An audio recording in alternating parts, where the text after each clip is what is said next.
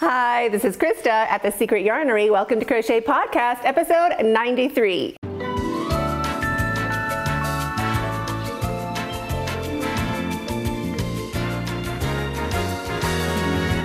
Thanks so much for inviting me over. If you are new to this channel, my name is Krista.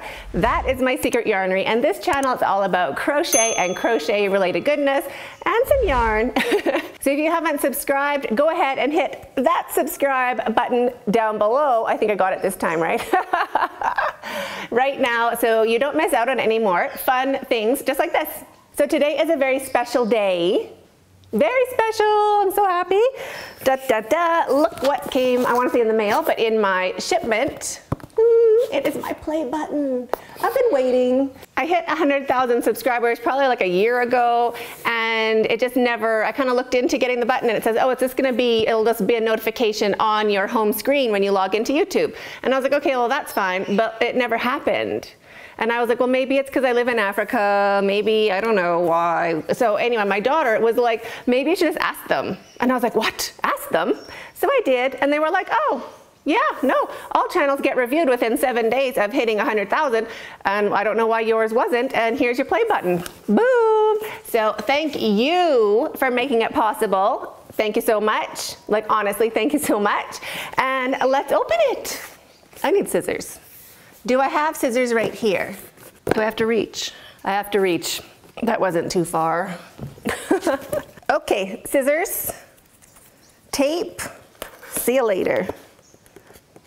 I feel like we should have like some sort of music going on.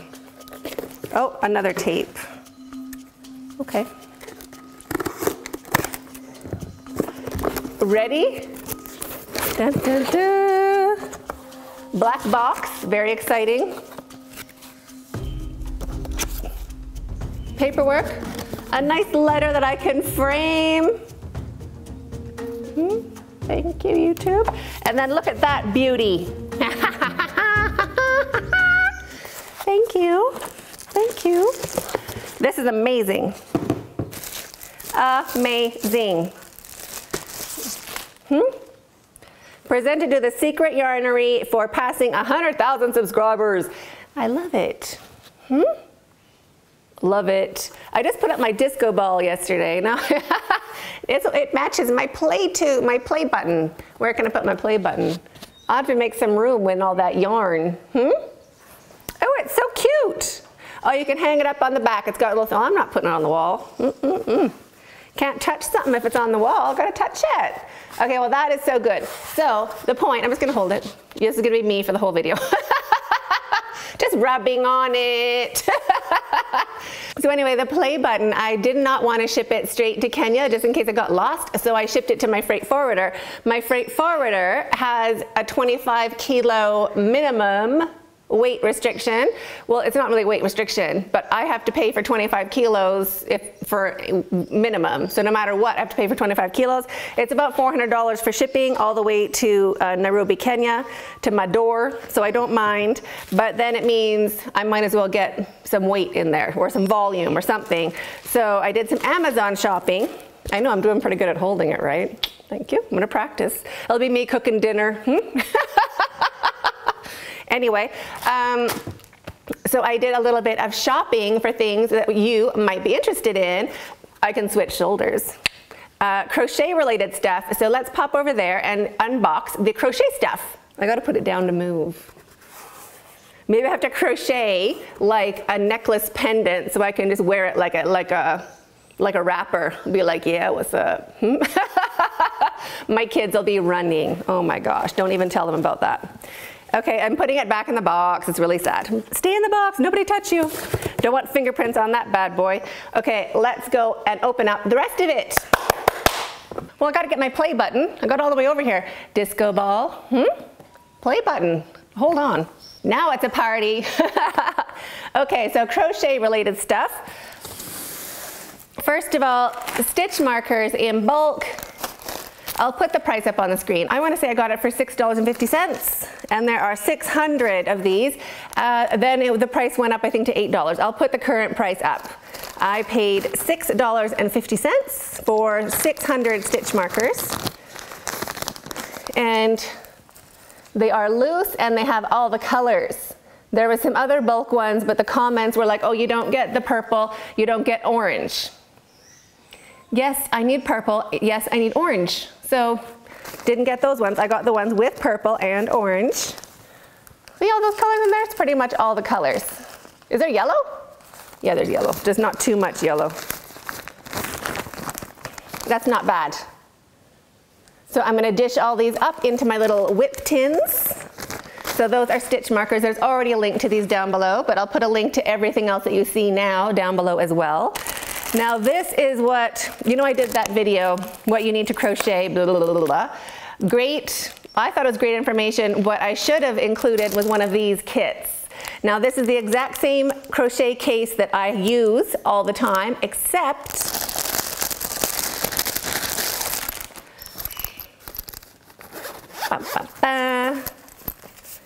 it comes with things inside. So to buy the empty case like I have, mine was $14. Let me get my empty case. Okay, mine's the dirty one. Mine used to look the same.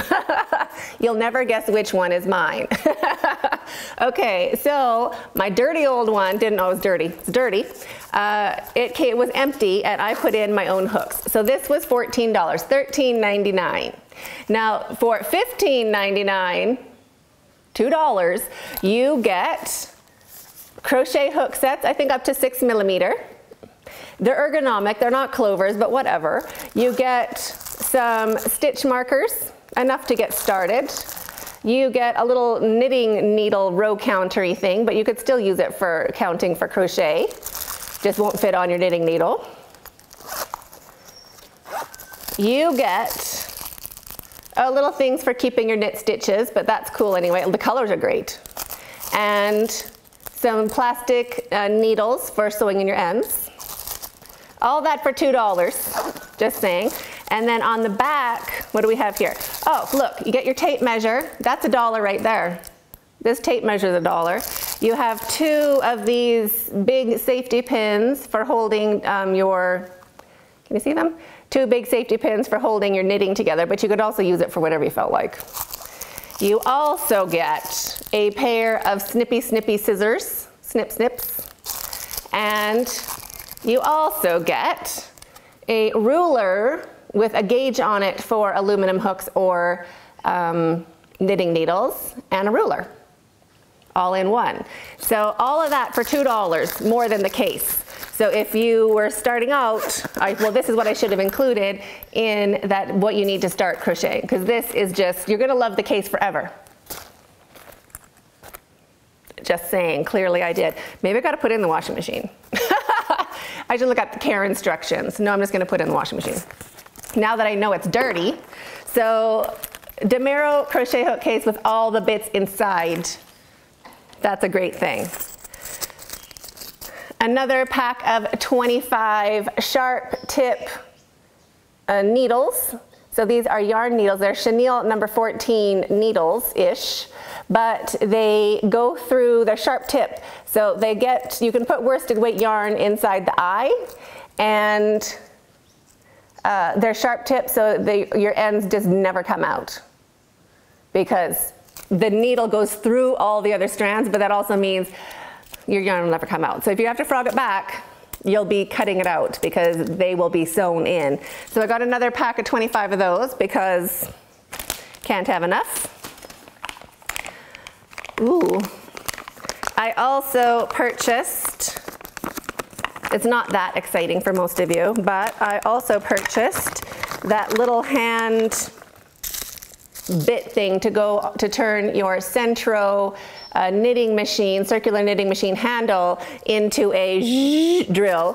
So you can use a cordless drill, a cordless screwdriver. So, and I also have a cordless screwdriver I bought, but it's charging over there. I got the Black & Decker. I can show you, I have it. I can show it to you. So I have the attachment to make my Centro an automatic knitting machine. That can sit there. And I got this screw gun. So you can't use a cordless drill. Like you can't use a drill, it goes too fast. You have to use a little cordless screwdriver gun thingy. So I got a little screwdriver gun thingy. It comes with 8 bits, like all the bits you're gonna need for like using it in real life. All those little pieces, it's 20 bucks. I'm like 20 bucks, this was $10, so it's $30 to turn your Centro into an automatic knitting machine. So I thought that'd be fun to do, and why not? So I got that. I also got a new neck light, a new brand, just to try it out. And it's pink. It's not the brightest pink, but I'm not gonna fuss too much. What I did like about it, now I did order this a while ago because it still takes about 3 weeks to get into Kenya, to get to my house. So it takes a long time after it gets to New York, so it takes a while. Anyway, I got an email from this company with like a user manual, and I was like, that's interesting. Oh, it's really wide-necked. See how wide it is there? And it's nice and short. It's real short. Okay, let's see. I don't know if I'm gonna like it better. It was more expensive than my other ones, so I thought I might as well give it a try. Oh, what's that? It has a button on the neck. Maybe I should have read the instruction manual that they emailed me. Okay, for me, it feels a bit wide. I like my skinny bit of the other one. This one feels lumpy, like if I had it all situated. Well, it's not moving now. I'll have to give it a try. And then, where's my buttons? Oh, there they are. We'll see. I like that it's short, but I don't like that it's wide. Okay, well, I'm not sold on this one yet. But I like the bendy arm bits. The bendy arm bits this feels good. This section here feels good. This part here, that feels like it's for a man. Okay, well, I'll get back to you on that. But anyway, I still bought it.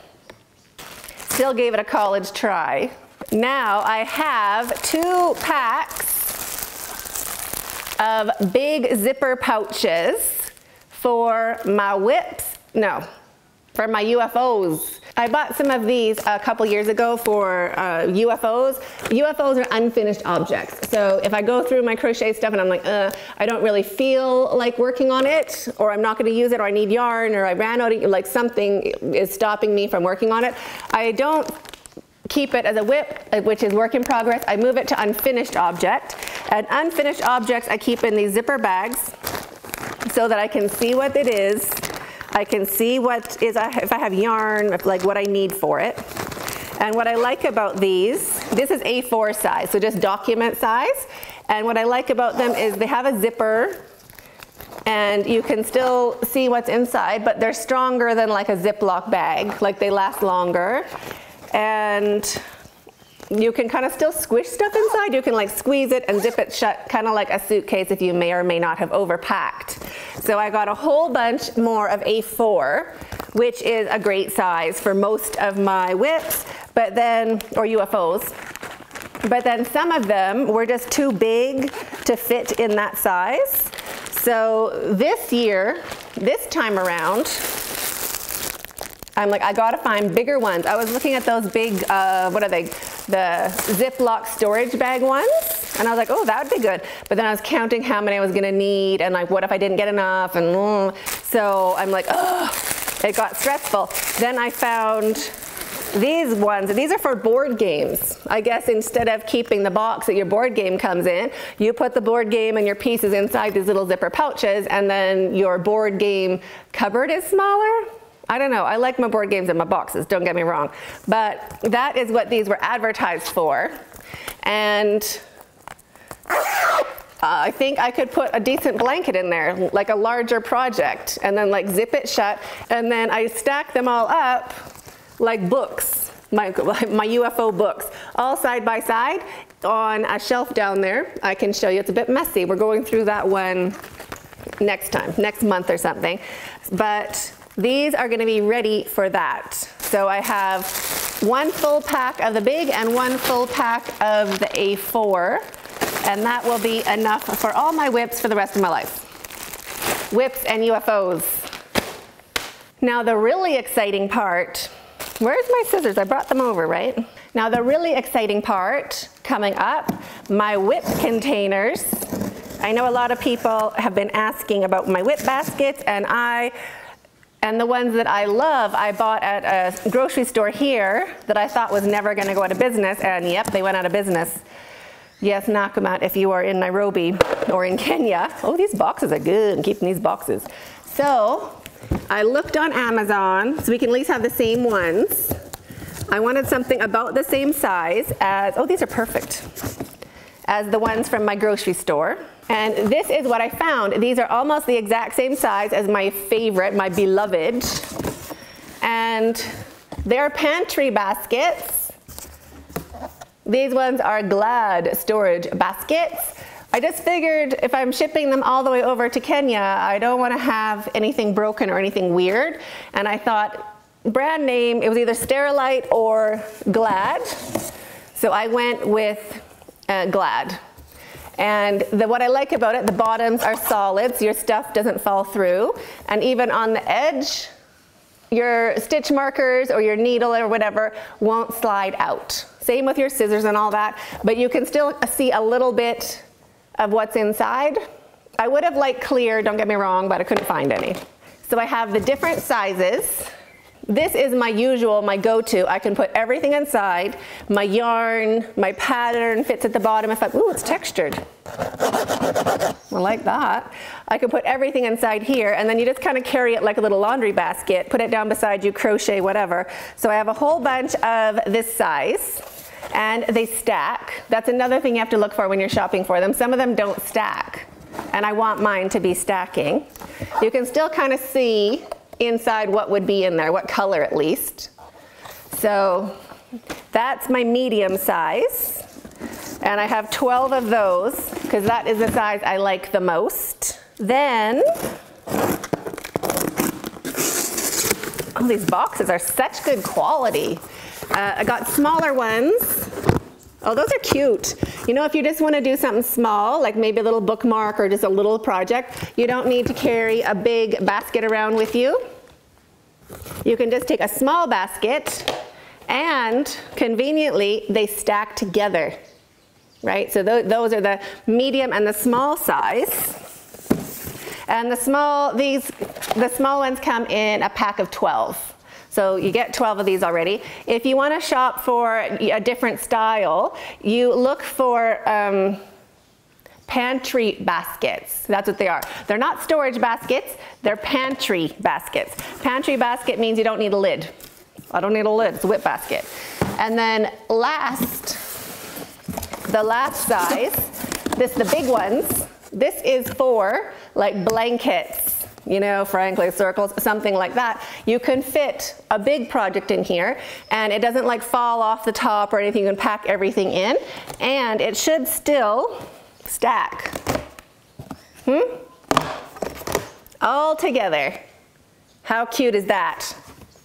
So, those are my new whip baskets. So now I'm ready to get organized, get all my whips organized, and get my shelves looking cute. Like all being like, ooh, everything matching and everything looking nice and fresh.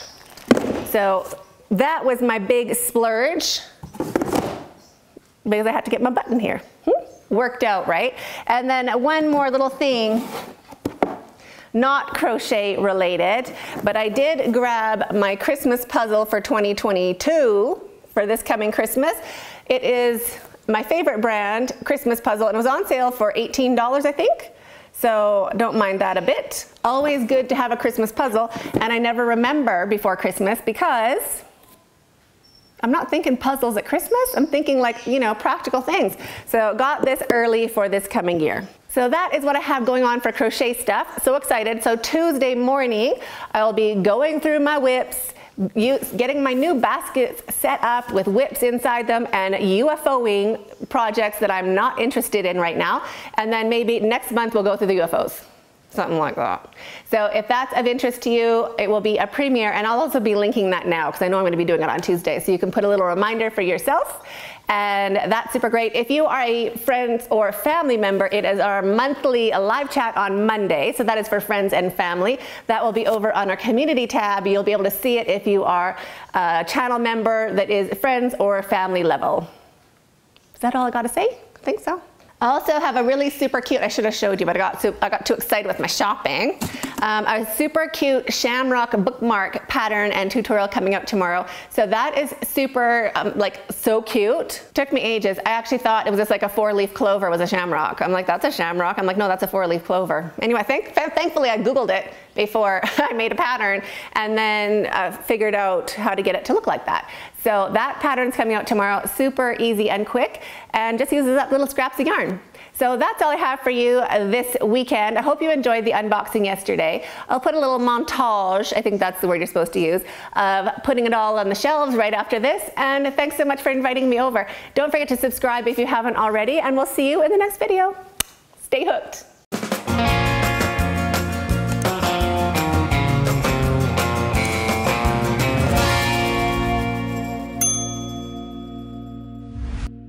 I know, right? Now let's get the yarn on the shelves. I just want to sit here. Okay, honestly, where are we going to put it? I want to make one of those spinners, you know, like those gangsters wear? Those necklace spinners, except mine will be my play button. I'll be like, what? I'm going to need a hat with some rhinestones. Oh, my poor children. Okay, I won't do that. I won't.